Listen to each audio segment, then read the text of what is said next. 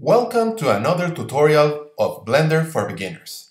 In this lesson, we will learn how to move objects in Blender. We can do this in three different ways.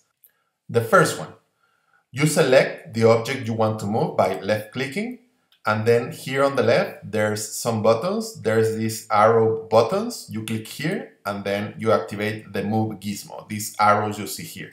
So if you click and drag the red arrow, you will move your object in the x-axis, which is the left and right direction. If you click on the green arrow, you can move front and back. So this is your y-axis direction. And if you click the blue one, you move up and down. So this is the z-axis direction. Okay, so you can move back, then move to the right, then move a little bit up.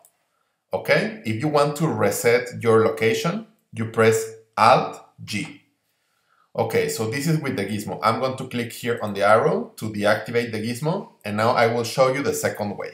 For that, you press the letter G on your keyboard. Now, as you can see, you can move freely your object. And if you change your view, I'm going to press 3 on the numpad, for example. Then I will press G. You can move it like this. Or if you press 1 on the numpad to see the front view and press G, you can move it like this. So as you can see, the movement depends on the view you are looking your object with. So I'm going to press Alt-G to reset location. And now I'm going to show you, if you press G and then immediately press Y, you will move your object in the Y direction. You will constrain the movement to only Y direction. If you press G and press X, you will move it in the X direction and the X axis, left to right. Okay? And if you press G and then Z, you can move it up and down. Okay?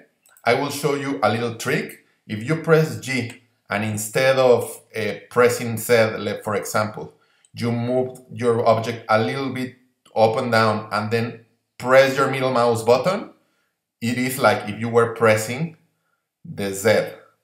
Okay?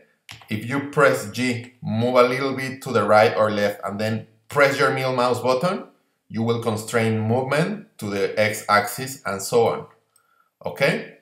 I will press Alt-G to reset location, and I will show you the third method to move your objects. I will press N to open my properties panel, and now as you can see here we have the location properties. So if you hover your mouse over the X location and then click and drag, you will move your object in the X.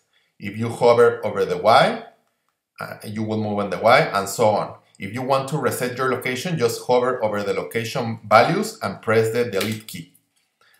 And here you have the ways you can move your objects in Blender.